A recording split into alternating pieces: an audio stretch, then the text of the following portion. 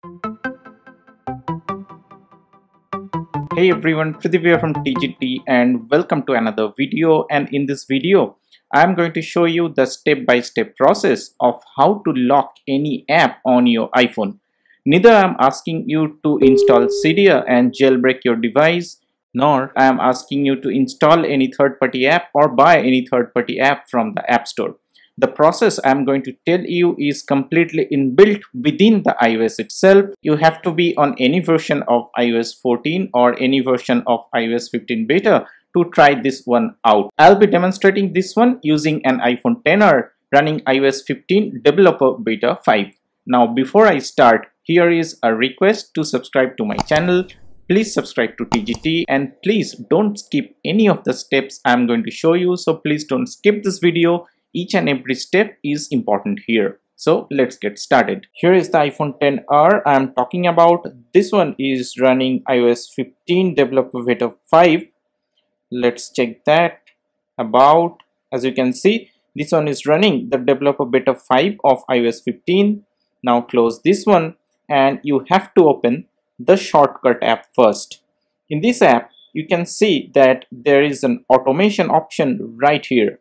Tap this one and you will be able to see the automation that you have already created. I already have an automation here, but if you do not have any automation here, you will see nothing.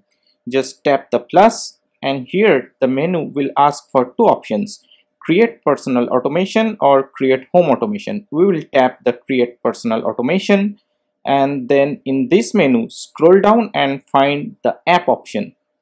Within this app option, you can see that this page has two different selections. One is opened and the other one is closed.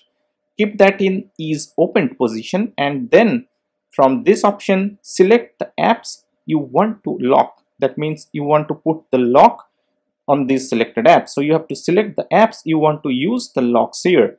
Then select the choose option and say we are locking the camera, the calculator. You can select any app. As you can see here, all the apps that has been installed is visible here. Then say we want to lock this Instagram, then the messages and photos. Okay, I've selected this app, then select done. Here you can see that any of 5 apps, that means we have selected 5 apps here. You can add or delete any apps from this list later as well. Now after that, click next and here you can see that there is an option called add action. Tap on add action and from here select the timer.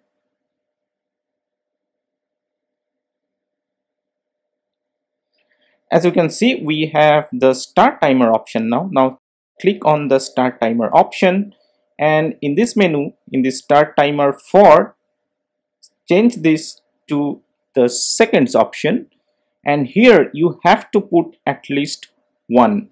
If you put 0, the automation will fail. It will not run. So you have to select 1 at least and change it to the seconds and then click next.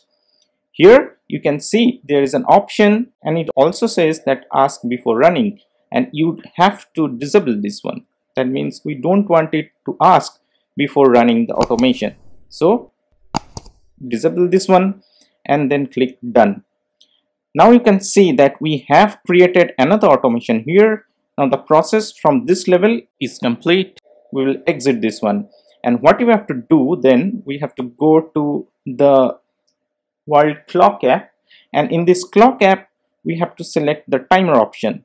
In this timer you have to select the 1 second. The second you have provided there have to be same in here as well. So we will select the 1 second option and then we will just click the start.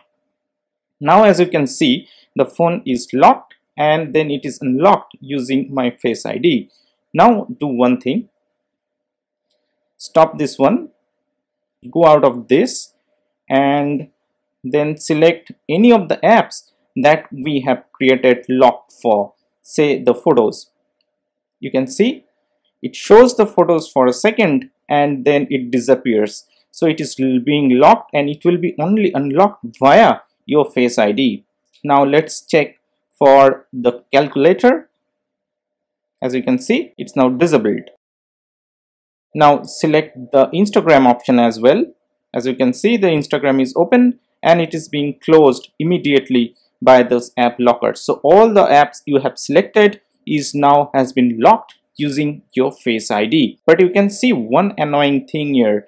Every time you choose this option, there is an intimation or a notification about the running of the automation.